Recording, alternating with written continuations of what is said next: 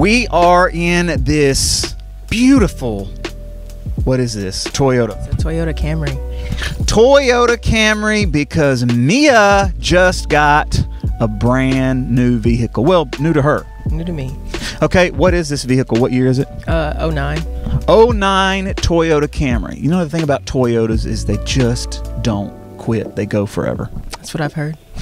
And she's even got this beautiful sunroof. Sarah, you got the sunroof. Sarah's in the back seat filming. You can see her in the GoPro. And then we've also got Bree sitting out here in the yard.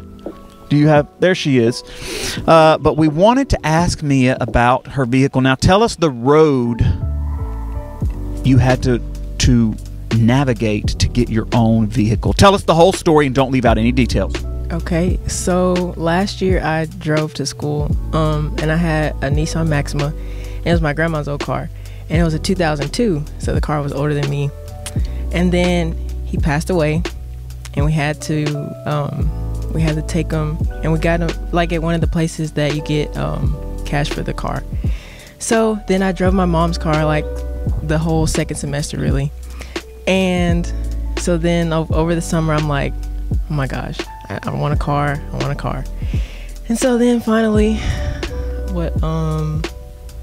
the beginning, it was the beginning of the year, really, this school year. And then my mom, our cousin in Jackson, one of their church members was like, I'm not even looking to sell a car, but since you're interested or whatever. So then we drive down to Jackson and we get the car, and now I have a car. I have a car. Oh, tell the camera back here.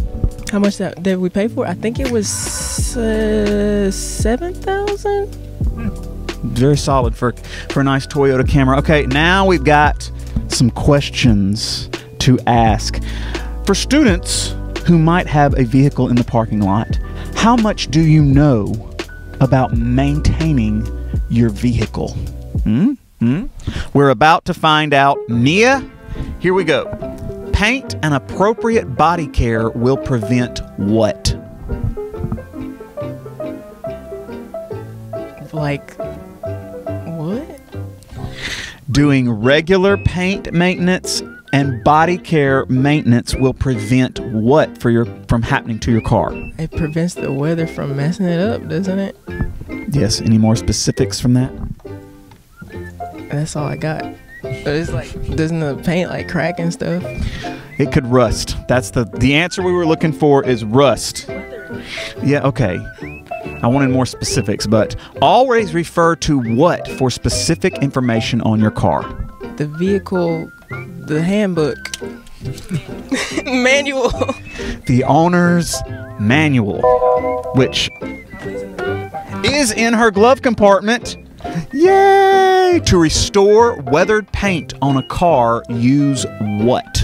When your paint starts to like fade and stuff, what can you do to help restore that shine? You better go to the body shop for that. I'm not about to do that myself. You don't have to go to the body shop. You can just do a wax and buff on it, actually. Well, you can do that out in your driveway. Blank is an excellent lubricant for door and trunk locks. WD-40. White lithium grease is what we were looking for. Blank is specifically suited for rubber and door weathering stripping. Like if you need to like lubricate the door and the weather stripping on the car doors. WD-40. No. Silicone is what you're looking for. If your tires are bulging on the road surface, what does that mean?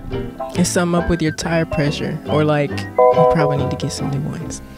It could be too much air, or there could be damage to your tire if it's bulging. What's the general first step for changing a tire? What are you supposed to do first when you have to change a tire? You need to pull over. You need to pull over on the side of the road. What do you need to do second when you're changing a tire? You get the car jack. Is that what you do? Yep, that's Sarah's in the back, and she's thinking that you have to put it on a jack first. That's actually incorrect.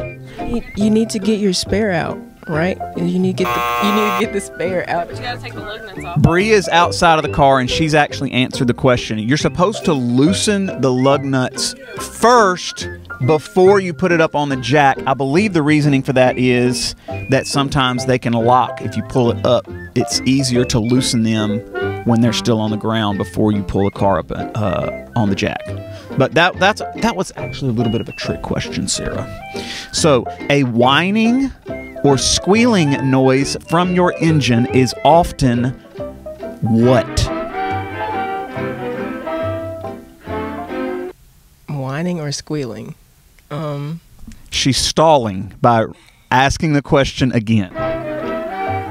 Is something going on with your engine? I mean, it means it could be the drive belt. Mia's got a brand new car. She doesn't know a whole lot about the maintenance of the car, although she has learned a little bit of something today.